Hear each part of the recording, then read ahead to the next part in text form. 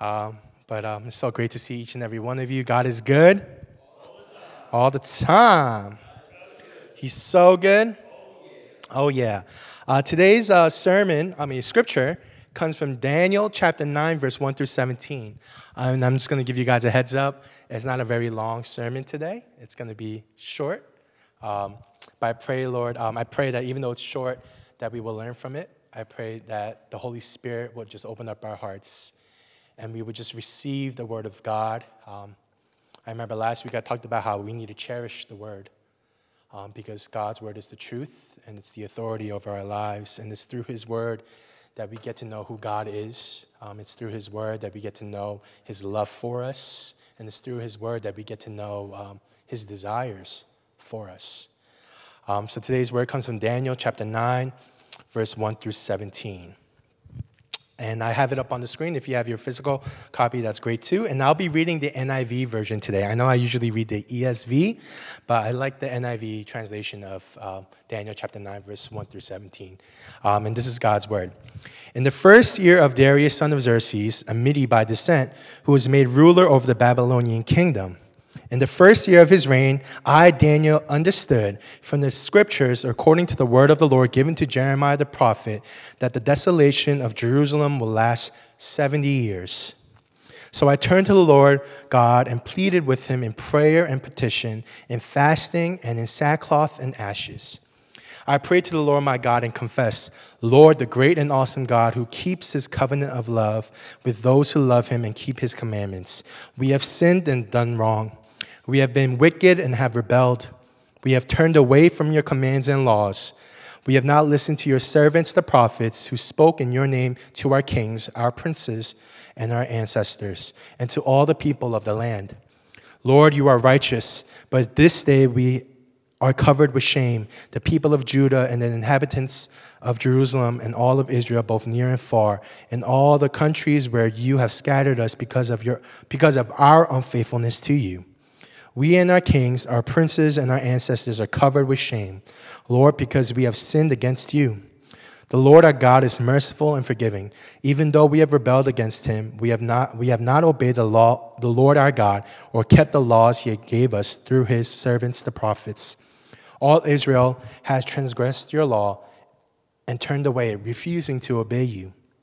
Therefore, the curses and sworn judgments written in the law of Moses, the servant of God, have been poured out on us because we have sinned against you. We have fulfilled the words spoken against us and against our rulers by bringing on us great disaster. Under the whole heaven, nothing has ever been done like what has been done to Jerusalem. Just as it is written in the law of Moses, all this disaster has come to us, yet we have not sought the favor of the Lord our God by turning our sins and giving attention to your truth. So the Lord did not hesitate to bring the disaster on us, for the Lord our God is righteous in everything he does, yet we have not obeyed him. Now, Lord our God, who brought our people out of Egypt with a mighty hand, who made for yourself a name that endures to this day, we have sinned, we have done wrong. Lord, in keeping with all your righteous acts, turn away your anger and your wrath from Jerusalem, your city, your holy hill. Our sins and our iniquities of our ancestors have made Jerusalem and your people an object of scorn to all those around us. And verse 17, now our God, hear the prayers and the petitions of your servant. For your sake, Lord, look with favor on your desolate sanctuary. This is the word of God. Thanks be to God. Let us pray. Father God, we come before you once again as your church, as one body, as your sons and daughters, to be transformed by your word. And Lord, remind us, Lord, that your word is the truth. It's your word that is the light unto our path. It's your word that shines in the darkness, in this dark world. And it's your word that will stand forever. So, Lord, I pray, Lord, as this weak, humble servant of yours preaches today, Holy Spirit, that you will bless this time. Holy Spirit, I pray, Lord, every word that flows out of my mouth and my heart would be words of you. Lord, that I wouldn't rely on my own knowledge and my own flesh, but, Lord, that I rely on your Spirit. your truth, and your grace, Lord. So we look to you. In Jesus' name we pray. Amen. So we find ourselves in the book of Daniel, Daniel chapter 9. And I don't know if you guys remember, but I preached on Daniel before. And I actually preached on Daniel chapter 6, I believe, which is where Daniel is thrown into the lion's den because he disobeyed the law that I believe King Nebuchadnezzar passed, which is that no one should bow down and worship any god except for King Nebuchadnezzar. And something, just to refresh our minds a little background on Daniel. Daniel was basically an Israelite. And Israel, they have fallen to Babylon, the Babylonian kingdom. And what we learn is that Daniel is taken into captivity at a very young age. He's a lot younger than us. He is kind of a young teenager, I would say about probably like 14 to 16 years old. And he's taken into captivity because what we see from the Bible, what God's word says about Daniel is that he was righteous. He was different from everyone else. And not only that, he was super smart, super good at what he does. And he was a man that never compromised his faith in the Lord. No matter what happened to him, no matter what was in front of him, whether it was a problem, whether it was a fear, whether it was a worry, he never compromised his faith in the Lord. And we see that God blesses him. We see that he's so good at his job that he gets invited to be the king's helper. And because he's so good at his job, later on, he becomes like second in command. And we see that jealousy rises between the other officials because they're like, why is this man who is a slave, who technically was a slave, why is he now in charge of us? And we see that they conspire together to get rid of Daniel, right? They make the king pass a law where you have to bow down to the king. That's the only thing you can bow down to. But Daniel's like, no, I'm not. Or that you can't pray. Right? But Daniel's like, I will never give up prayer. And we learned through Daniel chapter 6 that as Christians and as believers of Christ, we live by prayer. That prayer is our lifeline. That prayer is something that we're called to do, that Paul says in his word, to never stop praying, to pray without ceasing, right? Which means to keep on praying, because prayer is the most important thing as a believer. It's through prayer that we get to communion with God. That's what prayer is, having communion with the Lord, knowing his heart and knowing his desires for us and lifting our hearts to him. And we are actually now, we're going to kind of fast forward, but the story ends with Daniel getting thrown into the lion's den, but the Lord blesses Daniel and he keeps him safe. He gets thrown, his friends get thrown into the furnace, right? The guards throw 3 of his friends, but one of the guards is like, hold on, we threw 3, but why is there 4? And that 4th was the angel of the Lord walking with his friends, protecting them, right? So we see that God blesses Daniel because he is righteous.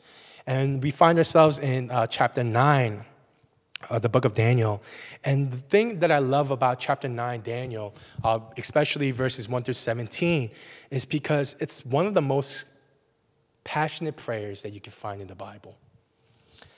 And today we're going to look at this passionate prayer by Daniel because it really teaches us what we should do and what we should really pray about. You guys tracking with me, church? Now, I'm not saying that what you're praying is wrong. There's nothing wrong with your prayers. But Daniel is teaching us a different direction to head in when we pray. And before we go into prayer, this prayer, we have to understand why Daniel is praying. You're tracking with me? Now, according to verse 2, basically, Daniel understood through the prophecy, through the prophet Jeremiah, that Jerusalem was going to be in desolation for 70 years. Now, do you guys know what desolation means? It means inhabitable, basically destroyed, no life, nothing. The desolation is going to last for 70 years. So understanding the situation that Jerusalem is in, Daniel, knowing that the only being that can truly save them is God, Daniel turns to the Lord in prayer. And from verses 4 to 17, we see this long and passionate prayer by Daniel. But church, the first thing we have to notice is how Daniel prepared himself to pray. If you look at verse 3, it says this, but he prepared himself, right? It says, so I turned to the Lord and God and pleaded with him prayer in fasting and in sackcloth and ashes. Right? Now, church, what is a sackcloth? I'm sorry? Yeah, basically. Right? Back in the day, they used sackcloth as clothing. And sackcloth was actually made from like animal hair. And it was a very inexpensive material. And poorer people used it as a garment, as a clothing. But actually, sackcloth during this time it also had another meaning. Also, we see that he covered himself in ashes, and he also fasted. Now, sackcloth, like I said, is an ordinary clothing used by people, more of the poorer people, but eventually it became associated with mourning and later sorrowful repentance. So sackcloth symbolized repentance. And you know fasting, right? We know what fasting is. It's basically not eating. But it's not just not eating, right? During that fast, what do? You lift your heart to the Lord. You seek the Lord in prayer through repentance. So it was a form of repentance for God's people. And it was used as a spiritual tool to humble themselves before the living God, right? Now for us, the way Daniel prepared to pray, getting the sackcloth, putting on ashes. And I hope you guys don't do that when you pray before the Lord, but putting on sackcloth, putting on ashes, and fasting, right? For us, it's kind of weird, right? We don't normally do that when we pray. What do? At most, we just bow our heads, right? Sometimes, if we're really desperate for the Lord, we go on our knees and we seek the Lord, right? But what Daniel did here, this act of preparing the sackcloth, the ashes, and the fasting, it really showed Daniel's humility. It really showed his humble heart. We see that Daniel, he even humbled himself even before he prayed to the Lord. Right? He prepared his heart even before he started his prayer. And church, I think this really teaches us that, when we pray before the living God, the holy God, we should really consider the attitude of our heart. That we should always humble ourselves before God. And this also goes into when we even come to God in worship, I think. Especially when we come to worship services on Sundays, amen? Because you see, church, the most important thing is the posture of your heart. And what the Lord cares about the most is your heart. What he wants is your heart. When you come to church on Sundays, what is our heart like, the condition of our heart? Do we come to service with a heart that's open to the Lord, or do we come to church with a heart that's closed? What's the attitude of our hearts? Do we approach God in worship with a joyful heart, a heart that is yearning for him, or do we just approach Sunday service as, oh man, it's just another Sunday service? Right? Church, this is really important because maybe the Lord is trying to speak to you this Sunday, and many of us can't hear him or feel his presence because our hearts are so hardened. And what's important is the condition of your heart. Jesus says in his word that if you can't forgive your brothers or sisters, then you can't come before me. Right? If you're carrying all of these things in your heart, right, the Lord is saying you can't come before me, that I can't forgive you. And what's important is the posture, the condition of our heart. Some of us, we go through the motions on Sundays. Where, man, it's just another typical Sunday. I don't really think anything great is going to happen, but you never know. It could be that Sunday where the Lord is trying to speak to you and reveal himself to you, but you can't hear or feel his presence because your heart is in the wrong place. Maybe your heart is so hardened from anger that you have towards your brother. Maybe your heart is so hardened because, I don't know, whatever it may be, right? How you approach God in prayer, how do you approach God in worship is so important. The posture of your heart. Amen? That we shouldn't pray with God with this attitude of making demands and requests, but we should be seeking the Lord with our hearts lifted to him as in humility, right? Saying, Lord, I am nothing without you, right? And seeking the Lord in prayer, seeking the Lord in worship. You see, God is merciful and gracious to those who live in humility. And humility is what? The opposite of pride. Some of us, we can be really prideful, amen? But the Lord doesn't use the heart of the pride. He uses those who are humble. He uses those who are weak. He uses those who know that they're not righteous before the living God. Amen? Now, church, what type of prayer is Daniel praying? I want us to look at verse 4. And it says this. So I turned to the Lord and God and pleaded with him in prayer and petition. In fasting at verse 4, I prayed to the Lord my God and confessed. Right? So what is Daniel's prayer? It's basically a confession prayer. He's not bringing any, he's not like, yeah, he's lifting his heart, but it's a confession prayer. And what is confessing? What is he confessing? He's confessing his sins. Right? But is Daniel just confessing his sins? No. I want us to look at verses 5 and 6. It says this. We have sinned and done wrong. We have been wicked and we have rebelled. We have turned away from your commands and laws. We have not listened to your servants, the prophets, who spoke to your name to our kings, our princes and our ancestors, and all of the people of the land. And if you read more, you see that there's a certain word that's being repeated. And what is that word? It starts right in the beginning of verse 5. We. Right? It says that we have sinned, we have done wrong. We have been wicked, we have turned away from your commands. We have not listened to your servants, the prophets. What do we see being repeated here? The word we. So what does that imply? Right? Daniel is not just confessing about his sins, but he's also praying and confessing on behalf of his people. Right? And I want us to think about this for a moment. If you think about it, why would Daniel include himself in this repentance prayer? Right? Because the Bible teaches us that Daniel was righteous. Right? That he was righteous from head to toe. And if you think about the desolation of Judah, Jerusalem, of Israel, it's not really his fault. Like, he's this young boy.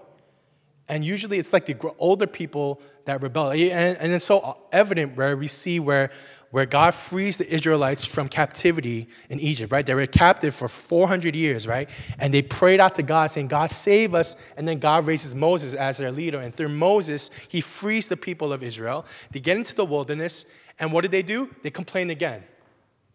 They're like, man, Moses, life in Egypt was so much better than this. I'm like, what? Like, you cried out to God to free you. He saves you. And now you're complaining to him. And you want to go back into slavery, right? And after that, they're in the wilderness for 40 years. And then God hears their prayers. And now it's time to enter into the promised land, right? And what did the people of Israel do? They disobey and they don't listen to the Lord. And they don't enter into the promised land, except for 2 young boys, Joshua and Caleb, right?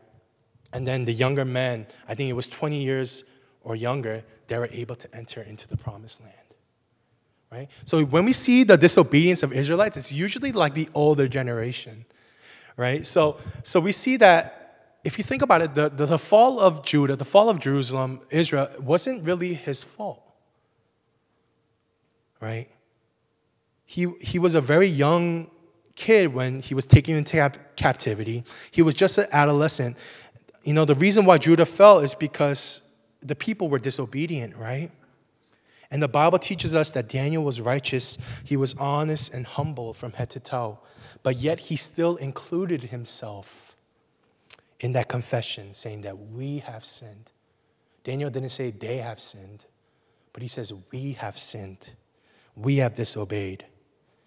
And you see, church, although Daniel lived a righteous life, we see that he was ready to plead and include himself in the guilt of his community, his people, recognizing that no human is without sin. You see, and that's what's more important. And what's, I'm sorry, like Daniel, even though he was righteous, he knew that he himself was not perfect. He knew himself that even though I may be following the Lord and I'm living for him, I'm still prone to sin. Like, I'm not prone to sin. Is that the right wording? Right? That I'm still a sinner. That I still fall short. So Daniel, what? Yeah. So Daniel knew that he himself, I'm still a sinner. And he included in himself, and he's recognizing that no human is without sin. And what we see, another thing about Daniel is that he really loved his people. He really loved his community. And you see, church, this teaches us that we should acknowledge our own personal sins, but we also have to stand with our community, our church, our people, and we should compassionately identify with them as well. You see, church, we don't just pray for people, but we understand and we support them in their pain and in their sorrow and in their need. Amen? It's understanding that no human is without sin and that everyone needs grace upon their life. Amen? Yes, Daniel was righteous. Yes, Daniel stayed true to the Lord, and everyone around him fell away and disobeyed. But we still see that Daniel included himself in that prayer, saying that we have sinned, we have fallen short, we have disobeyed. Daniel still included himself in that repentance prayer because he knew himself that he was a sinner, that no one is righteous before the holy God. Amen. And you see, church, this ties into the love of God. You see, what sin does is that it separates us from God. I talked about what sin does. It puts up this disguise, right? And I compared it to, Little Red Riding Hood, where this wolf puts on the disguise of the grandma. And everything looks normal. Little Red comes in, he's like, oh, right? Everything looks normal, right? But she's tricking Little Red into believing that he is the grandma. Why? Because he wants to devour her and eat her. I think another good fairy tale is Hansel and Gretel, right? You know the story of Hansel and Gretel, right? Where they're starving and they see the house that's made with all these treats, and the witch pretends to be this nice witch. Oh, come on in, enjoy whatever you want, right? Kids, if someone says that to you, go the other way, right? But she invites them in, and she's like feeding them all these treats to get them fat and juicy, right? So she can eat them, pretending to be this nice grandma, but this grandma is a witch, right? And that's what sin does. Sin pretends to be, hey man, come here. It puts on this disguise, and it starts brainwashing you and saying, hey, isn't this fun? Everything is fine. I have all these things for you. Indulge in it, enjoy in it. Why do you want to live a life with God? Don't you already find happiness without him? That's what sin does. Sin separates us from God. And you see, church, the reason why Judah fell, the reason why Jerusalem is desolate is because the people of God have fallen away from him. They chose to disobey. They chose sin over God. And this really speaks to us, church, right? That if you see, like Daniel included everyone in that prayer, right? If you see a fellow Christian, a fellow believer, and you see that brother or sister that's caught up in sin, what do you think our responsibility is as Christians? It's to pray for them, right? To have compassion over them. Paul writes this in Ephesians chapter 6, verse 8, and he says this, and pray in the Spirit on all occasions with all kinds of prayers and requests. With this in mind, listen to this, be alert and always keep on praying for all the Lord's people.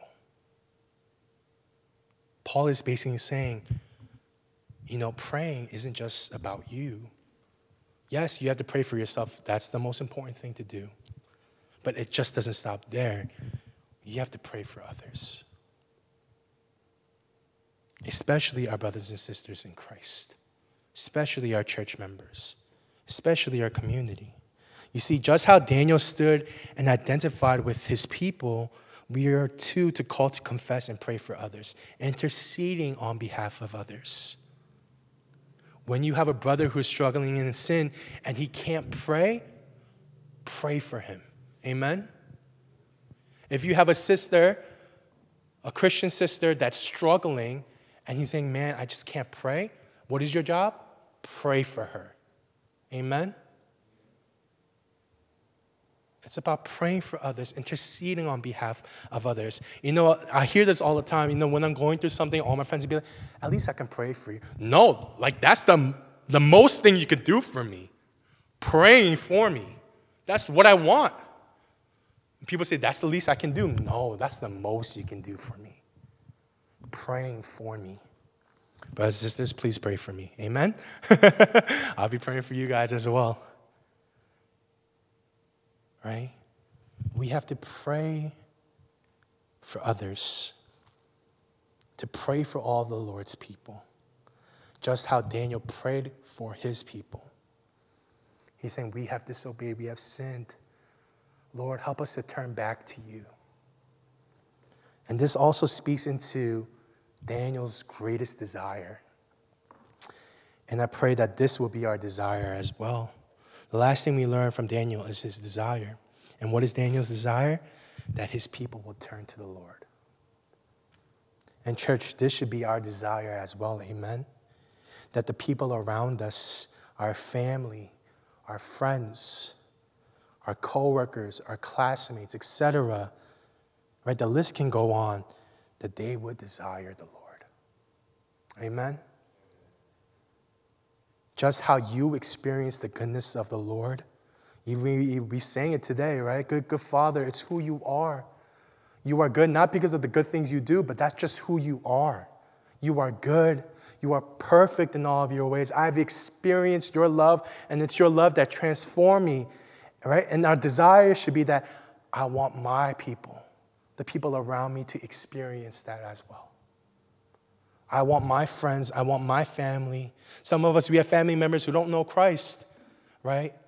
Some of us, we have friends, even our best friends that don't know Christ. We have coworkers that we're really close with that don't know Christ. We have classmates that we always talk to at school that don't know Christ. That they too will experience the love of God, the goodness of God, and that they will turn to the Lord. Amen? That should be our desire.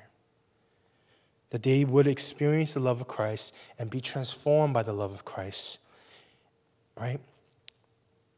But it starts by us actually bringing the gospel wherever we go. Church, we live in a world that goes against the teachings of God. We live in such a cold and broken world that goes against the teachings of Christ Jesus, the love of God. And it's so evident. Statistically, people are falling away from the church. Christianity is dropping. Churches are closing their doors because people are just leaving. So what that means is that people aren't coming to church. So if people aren't coming to church, how are they going to hear the gospel? Right?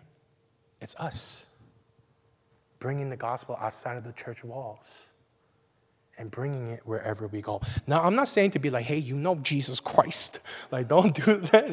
That's weird, right? But we have the power of the Holy Spirit that lives inside of us. Jesus gave us the power of the Holy Spirit, and it's through the power of the Holy Spirit that we get to spread the gospel. Amen? Right? You know, that's when we come in. If churches are closing, if people are falling away from the church, if people aren't coming to church, that's when we come in. We are called to bring the gospel and the love of Christ wherever we go.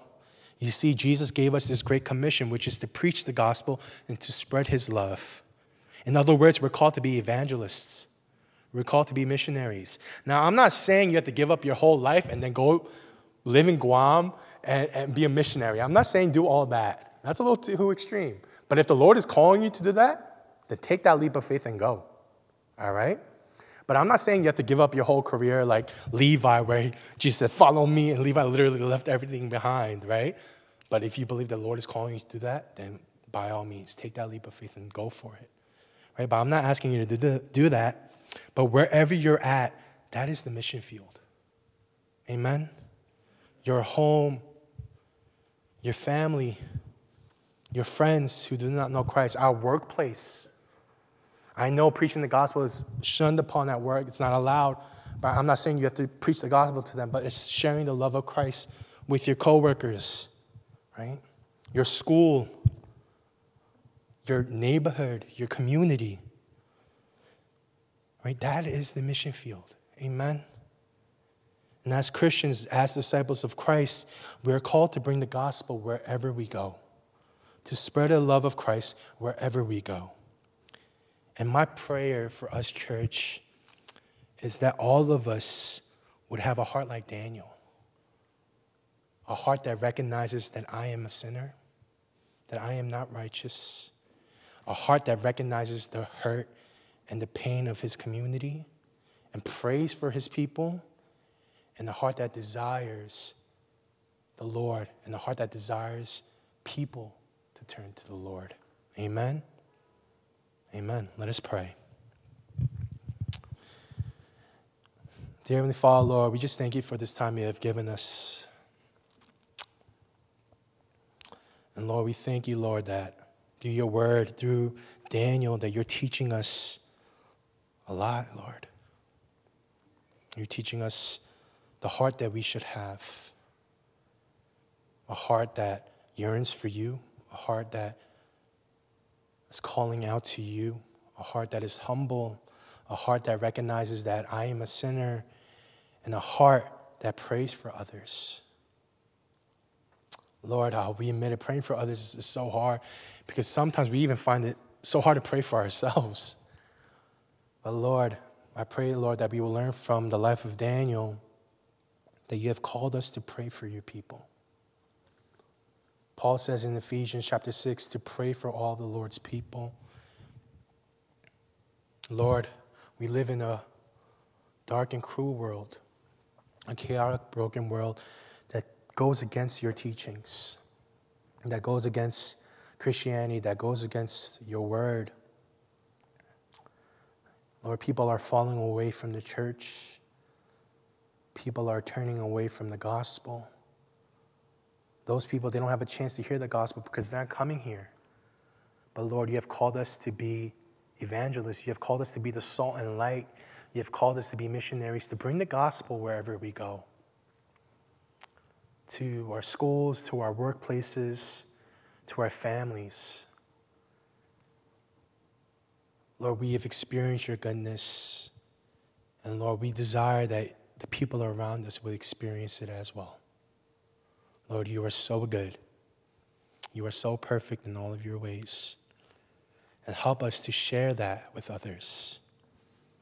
Lord, if we don't share it, then, we're selfish, holding that to ourselves, the goodness of who you are. So help us to share it with others. Help us to love others. Help us to lift others in prayer, to intercede on behalf of others. We look to you. In Jesus' name we pray. Amen. Amen.